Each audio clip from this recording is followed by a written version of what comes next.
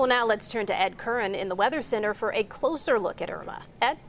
Well, the warnings and the superlatives are staggering. The most powerful Atlantic storm ever. Now word that it could become the most costly storm in U.S. history.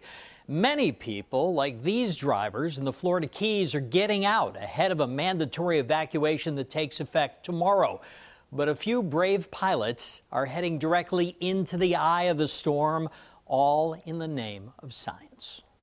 Hurricane Irma has winds of 185 miles per hour. That's a Category 5 hurricane. It's hard to believe that hurricane hunters actually fly right into the eye.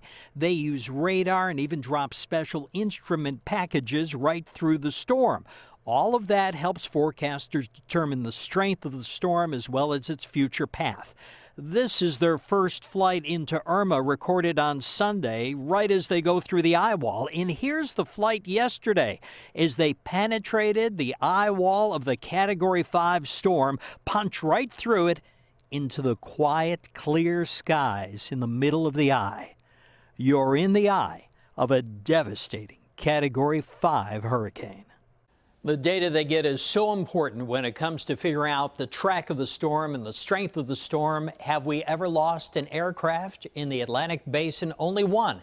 That was in 1955 in a storm that had winds of 145 miles per hour. Rob and Erica? You know, Ed, you always hear the stories about the eye being so calm, but this is such a destructive storm. The pictures really do tell the whole story, don't they?